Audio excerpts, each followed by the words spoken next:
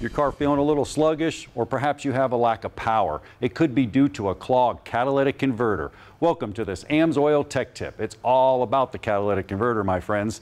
Let's talk about what it does. It takes those gases like HCs, hydrocarbons, runs it through there, and out comes H2O, water. Carbon monoxide comes into this, and out the other side comes carbon dioxide.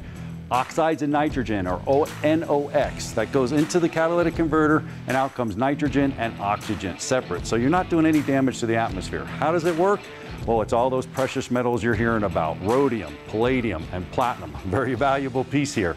What's going on is, as it passes through there, a chemical reaction happens, and when it happens, it changes those states and it comes out as a clean gas. Now, what's going on? You actually can test these things. How do you test them?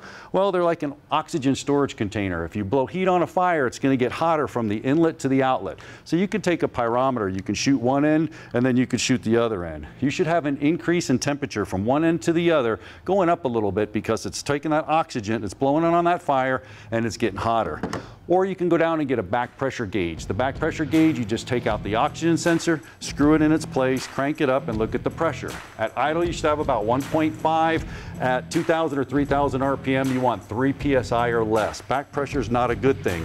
But Len, I wouldn't dream of messing with an exhaust system without spraying the bolts first, lubricating them, or you're going to end up with broken bolts. I can guarantee you that. Yeah, that's always the case when you work on exhaust, is rust, and you have to deal with it, whether you're where I live in the northern states where things can get rusty, or where you are. You've got to deal with it, and for that we've got our metal protectant, and that's called MP.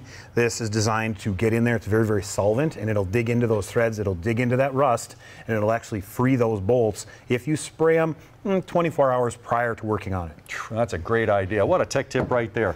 Now, I live in Florida, salt water. You live in the snow with salt. You got to protect it as well. You have another product for that? That's correct. That would be the MP HD. So before it rusts, if you want to take care of it, you would apply this to it. Case in point, if you wanted to store a trailer, you'd spray the hitch, or you'd spray the safety chains, anything that you didn't want to rust for a period of storage, we'd recommend this product. It forms a real protective coating on that metal, and it sticks. Now, rust is a 4-letter word, and you don't want that. So check out these products and so many more at their website, AMSOIL.com.